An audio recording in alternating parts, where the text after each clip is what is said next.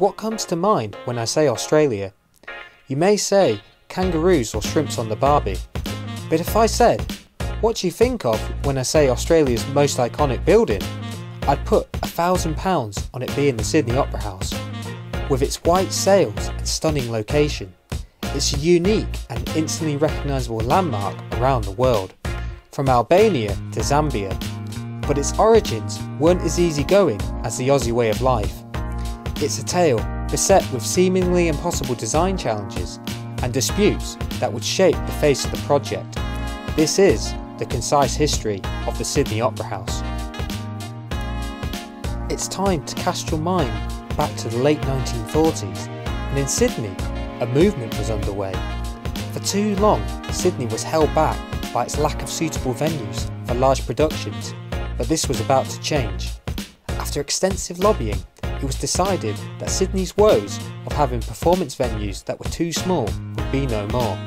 The city would get a new concert hall, and the location for it would be on Bennelong Point, just north of the central business district, which was living life as a tram depot at the time. Once the location for the concert hall was sorted, it was then time to design it. So a competition was ran in 1957, receiving 233 entries from 32 different countries. The winning design came from a Danish architect who went by the name of Johan Utzon and his iconic curved roof. After winning the competition, Utzon was then shipped to Sydney to help supervise the project, with the structural engineering for the Opera House being done by renowned British engineer O. Varick and his team. 1958 was the time to say goodbye to the tram depot, with construction on the Opera House beginning in 1959, although Utzon was still working on his final design.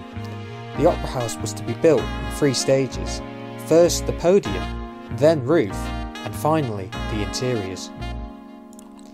The main stumbling block for the Opera House came when designing the roof, with there being significant design challenges. As the roof was a rather curvy mistress, this added to its complexity. Utzon first thought this could be sorted by using precast in situ concrete for the outer shells of the roof, but this was deemed unfeasible as it was going to cost way too much dollar. It would take 4 years worth of design iterations, featuring some of the earliest applications of structural analysis using computers, before a solution was finally found. All of the curved sections could be created from a single sphere. The design solution allowed for different sections of curved roof, also called ribs, to be cast from a common mould.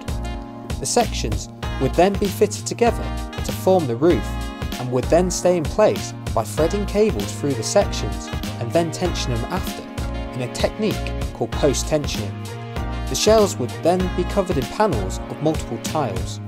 2,400 ribs and 4,000 roof panels were constructed in an on-site factory, which would then be fitted together for the roof of the Opera House.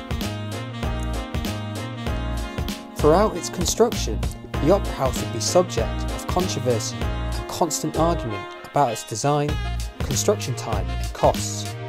This tension would eventually boil over when subsequent changes to Utzon's design and disagreement with the local government led to Utzon eventually resigning from the project in February 1966, leaving Australia, never to return to see the Opera House again. The job would then be passed on to Australian architect Peter Hall, who would see the Opera House to completion.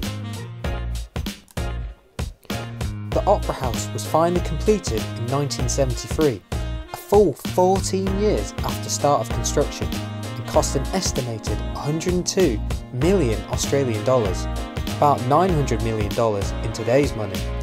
This was a far cry from the initial estimations, which expected that the Opera House would only cost $7 million and would open in 1963.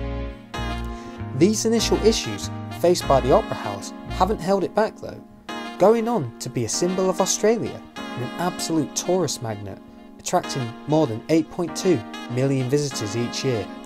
The Opera House was beloved so much that the boffins over at UNESCO would make it a World Heritage Site in 2007, and the project shows the innovativeness of engineering to overcome complex problems to build such a unique and timeless structure.